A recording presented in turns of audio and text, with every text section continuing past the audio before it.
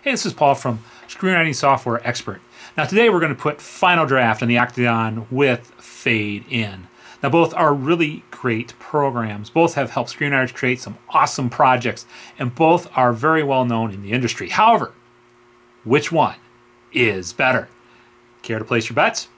Are you a Fade In acolyte or a Final Draft devotee? To be honest, this was really close. And it went down to the wire, so I can't wait to share this with you. And stick around for the end of the video to see which one of these two, as they say in Iron Chef, which one will reign supreme. So, all right, so let's get started. So this contest today is going to feature 5 different categories. We're going to talk about value, features, communication, resources, and mobile performance.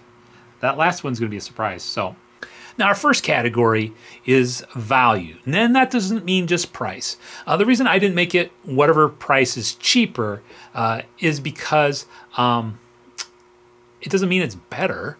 I mean, the poster child for this is Squibbler with its $9.99 subscription and anemic features, plus its horrible interface. Now, I don't care if it costs less than Final Draft in terms of value. It doesn't deliver by a long shot. So this is why we're going to look at value today. Even though I talked about price not being the only factor, it is a factor in this. You know, it is going to make a difference, and there is a price difference. So Fade In at the time of this recording is going for $79.99 versus Final Draft, which is going for $199.99. Both of those are on sale as of right now. Now, the nice thing about Fade In's price is that it's a one-time price. So any upgrades are automatically free. Yes, you heard that right. Once you buy it, any upgrades are free. Now, now if we compare that with Final Draft, that isn't the case. They're not as generous with their upgrades. You got to pay for their upgrades. And funny thing is, their upgrades, at least right now, is $79.99. Huh? Where did I hear that price before? That's right. It's actually Fade In's price. And when they're not on sale, it's actually the non-sale price for an upgrade for Final Draft. So I thought that was pretty funny. But I said it before, and I'll say it again. It's not just about price, it's about value. Now, both software programs offer a ton of different features, which I think is amazing. And we'll judge which one of them has the more features and the better features back in the next section. But needless to say, both actually give you a lot of features, a ton of features, in fact. And that's one reason why I think both of them are great programs, is because they give you these great features. Now, the last part of value comes from ease of use. And I've used both of these programs fairly regularly. And if you looked at my last review for Fade In, you can see how much I really enjoyed the experience of writing with Fade In, which is, as I think about my time in Final Draft at the same time this last week, made me actually enjoy my experience in Fade In even more. So based on the features, ease of use, and lastly price, but not just price, I have to give the first round ding ding to Fade In. Our next category is with the last one, and then I'm going to talk about the features of both different programs. So let's take a look at the features that Fade In really wants us to highlight. Let's take a look at the features for Fade In. So it has a fully featured application interface. It features a universal state-of-the-art application interface. It does everything professional screenwriters need and expect their software to do, and it does it on Macs, Windows, and Linux, providing an optimal experience no matter what platform you use.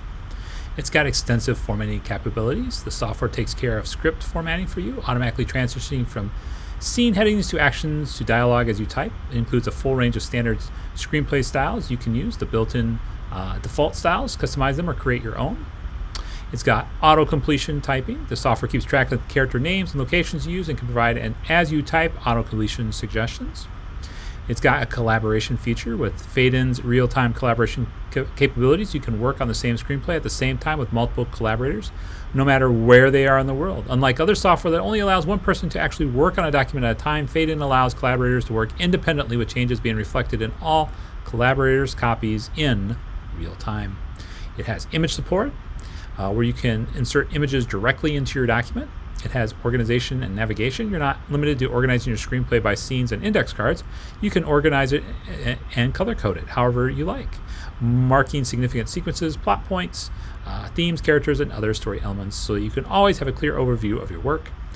They has a no distraction mode, a page only, no distractions, full screen mode, allows you to concentrate on the most important thing, which is writing. It supports for multiple file formats, has a powerful writing and rewriting tools. It's got a revision mode, breakdowns, reports, and taggings, and it also has a mobile, which will be a separate category. Now it's time for Final Draft to dazzle us with its features. So Final Draft 12 promises powerful story planning. With Final Draft 12, you can brainstorm, visualize, outline, report, tag, and collaborate and customize your writing environment like never before. It has an enhanced beat board, which has limited space to organize your ideas in a customizable visual way, plan set pieces, store character research, and much, much more. It has a new outline elements and outline editor. Transfer your beat board to the outline editor for high-level outlining. Send your outline to script using outline elements. It has script notes. Add comments to your script as ideas come to you. So it's got streamlined writing and editing tools. It's got night focus mode, which night mode inverts your screen to cut down on eye strain, while focus mode eliminates unwanted distractions. It has track changes. Keep a record of edits to your script, then choose whether to accept or reject them. You can import PDF. Collaboration. Collaborate simultaneously with your writing partners in real time on both script and the beat board. You can insert images just like you can in Fade In. It has Smart Type, is used to cut down on keystrokes by autofilling commonly used names, locations, and more. It has alternate dialogue. Use alternate dialogues to store as many different conversations of lines as you can imagine. It also has dual dialogue. Actually, enhanced dual dialogue. Easily manage two characters speaking simultaneously. Write, revise, and edit with the new improved dual dialogue feature.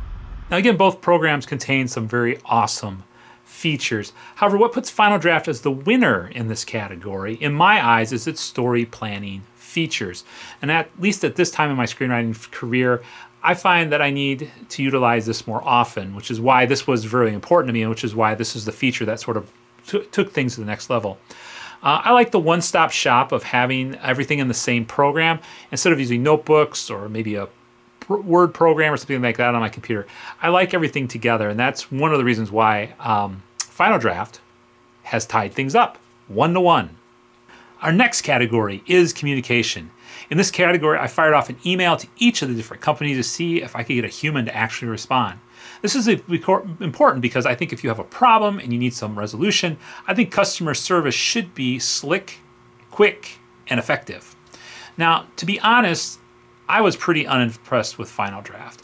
I've actually sent them a couple of emails in the past, and I've never gotten an answer from them about anything, about any of the questions I've had. So now compare this to Fade In, who I got a professional response in, and get this, less than a day. And if it wasn't because I sent it at 11 o'clock at night, I talked to their support person. They normally get back to people the same day, if not in an hour or two, if it's during the day. Hey, so Fade In does a knockout blow for this category. So Fade In is up 2-to-1 on Final Draft. We got two categories left to go. Is Final Draft going to be able to pull it back and tie up the score and take the lead, or does Fade In go for the knockout blow? Well, let's take a look at the next category, which is resources.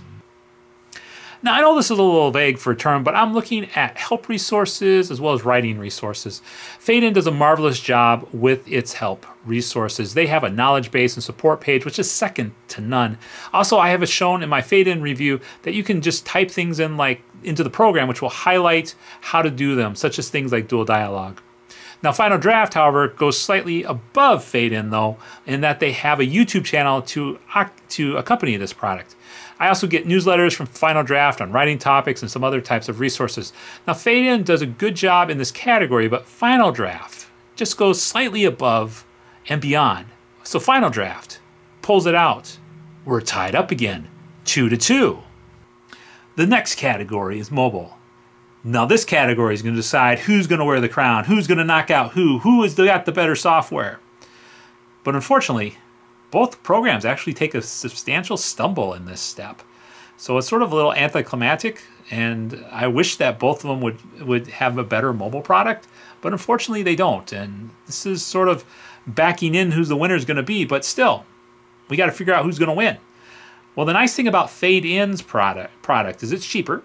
at $4.99, while Final Draft is $5.99. Now both of these are listed as companion apps, meaning they don't have all the bells and whistles as the main program. No, that's fine. I don't worry about that. Now, as alluded to before, both have a lot of problems though. Now, Fade In, main problem, at least according to the reviews that I read, is that export function to the iCloud or outside of the program. Now, there was a lot of frustrations, which led to having reviews of about 3.8 out of 5, which isn't bad. You know, it's almost 4 stars, so it's not too bad. Now, Final Draft, though, is no angel. The main problem with Final Draft is that it freezes, and it freezes a lot. Now, especially, it looks like it's been doing this the last 6 months at the time of this video. And this has been a big issue. Though it seems to have a lot more satisfied customers, though, as its score is 4.6 out of 5. Now, in the future, I hope to do some in-depth videos of both these mobile platforms because, again, I didn't get a lot of times to sample them, and I want to take some time and sit down and write one of my scripts into them just to really get the sense of what are the things that are hard for people to figure out, and what are those things that these two software giants need to really figure out how to make better.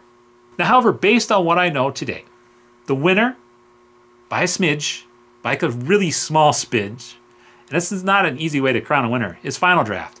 So realistically, both of these are great programs and will serve you well. So at the end of the day, there's really not a loser. If you like either of these two programs, they are great. And in my eyes, Final Draft just puts in a little bit extra due to those extra things that I like, mainly being the pre-story stuff. That's the reason why I'm choosing Final Draft, as well as it also is an industry standard. You can make the argument that it's really not because PDF is, but it's still, a lot of people, if you're in a writing group, are going to probably need to know Final Draft. So that's why I'm putting that ahead of Fade In for today. But at the end of the day, both of these programs are winners. If you have a choice between either, both of them will serve you well. Hi, if you're new to the channel for the first time, my name is Paul from Screenwriting Software Expert. I make videos about screenwriting software, and I also do my best to answer questions about this software to help you write well. Now, if this is the type of content that you'd find helpful, feel free to hit the subscribe button below. If you have any questions about software, leave them in the comment section below, or if there's a software you'd like me to look at, let me know. I'm happy to take a look. Well, until the next time, live well and write well.